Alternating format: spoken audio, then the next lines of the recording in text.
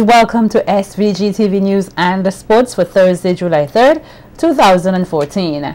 I am Jennifer Richardson with the details.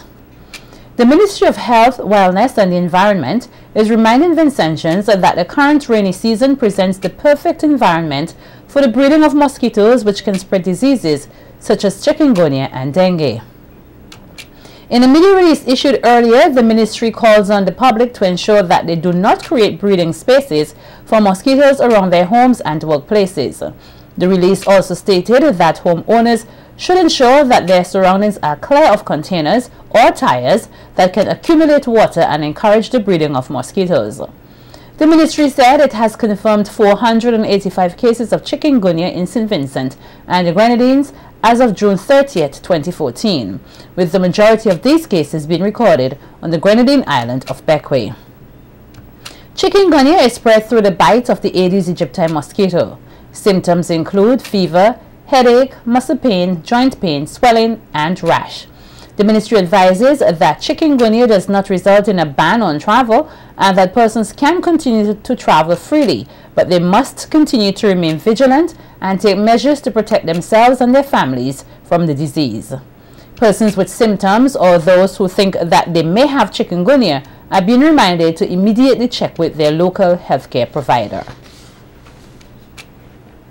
Prime Minister Dr. Ralph Gonsalves says he is awaiting the outcome of the investigation and the appropriate action that will be taken against former Registrar Tamara Gibson Marks. Dr. Gonsalves' comments comes following repeated calls by members of the public and opposition for the Prime Minister to be open on the matter.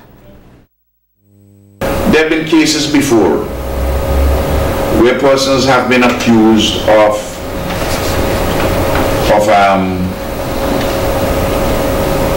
a number of different things, and the investigation would go on for some time.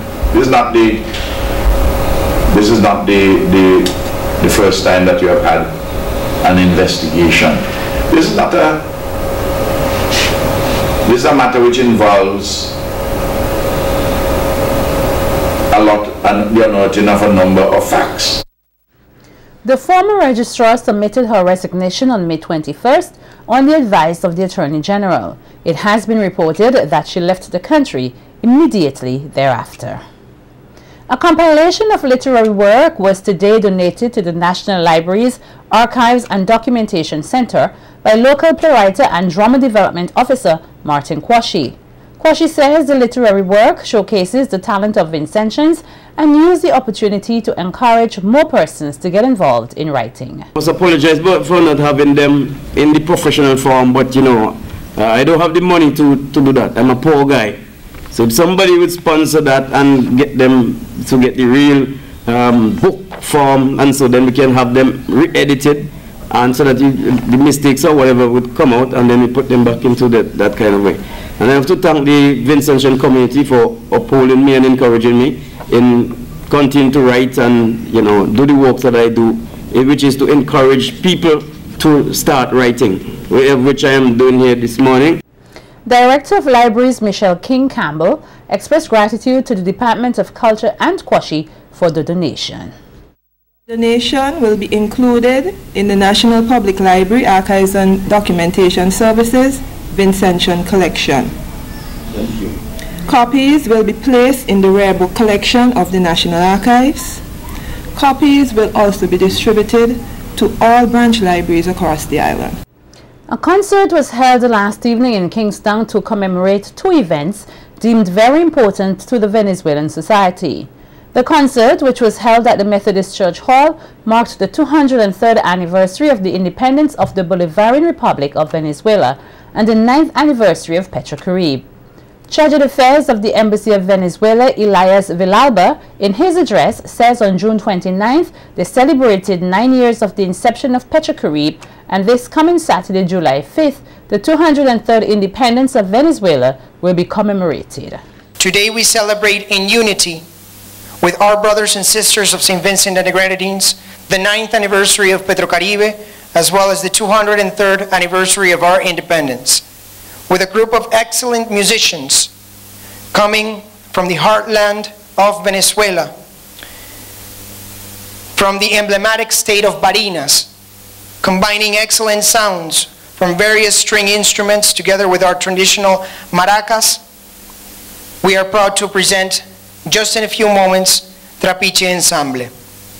We have to thank the local joint venture between PDVSA and the government of St. Vincent and the Grenadines for aiding in the transportation of this group that has come to our sister nation, St. Vincent. Here is an excerpt from the Venezuelan Trapiche Ensemble band performance at last night's concert.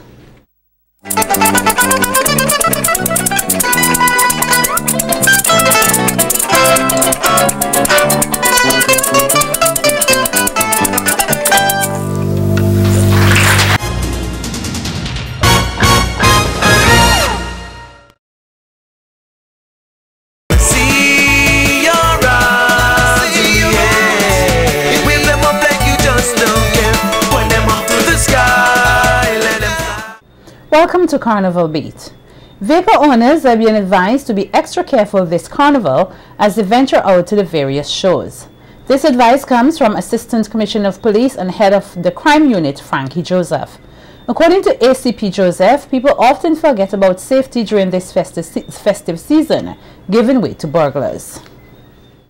We are also advising that those persons who will be patronizing the shows in and around Kingston, Victoria Park, for instance, that when you bring your vehicle in Kingston, you, as best as possible, avoid parking it in dark alleys. Okay, look for areas that are well lit to park your vehicles, and more so when you are leaving your vehicle, ensure that you secure your vehicle, ensure that you put all your windows up, ensure that you lock your doors, and please do not forget to take your key from out of your door. Carnival City Victoria Park will come alive this evening when Pan meets Mass in the staging of Steel and Glitter 2014. Reigning senior panorama champ Cyan Hill Euphonium is hoping to secure the title for the 6th consecutive year. The other senior steel orchestras battling for the title are Potential Steel Orchestra, Georgetown All Stars, Sea Operation Starlift Steel Orchestra, Symphonic Steel Orchestra, SVG Port Authority Genesis Steel Orchestra, Scotiabank Southeast Steel Orchestra, and Elite Steel Orchestra. Following the panorama competition, there would be the parade of 11 night sections from the various mass bands.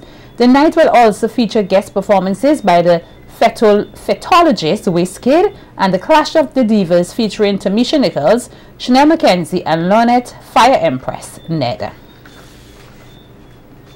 For 16 years, RJR has been a force to be reckoned with, and this year the Juve Band's 17th presentation is expected to be no different.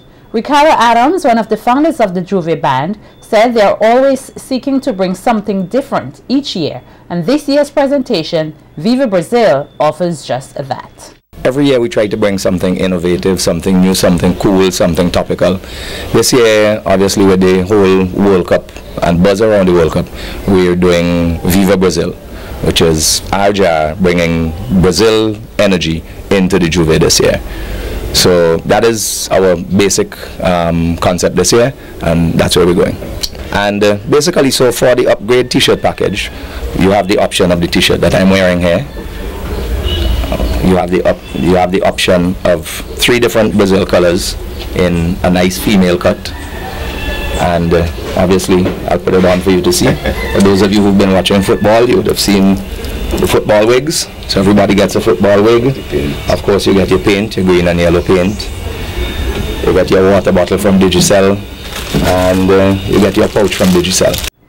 Another member of the band, Jerry Howard, said what makes RJR stands out among the other Juve paint bands is the quality of its presentation.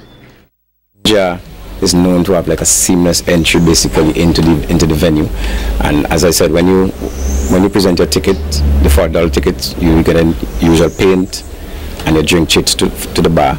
But as Ricky said, the new addition this year is the $75 t-shirt package and the exclusive zone. And patrons can really expect the usual, as I said, the seamless entry, the security, you know, the whole idea of being in RJR basically, the excitement, the fun, too cool. And we more than likely will be having some artists, but maybe like more than likely we name them like say about next day or two.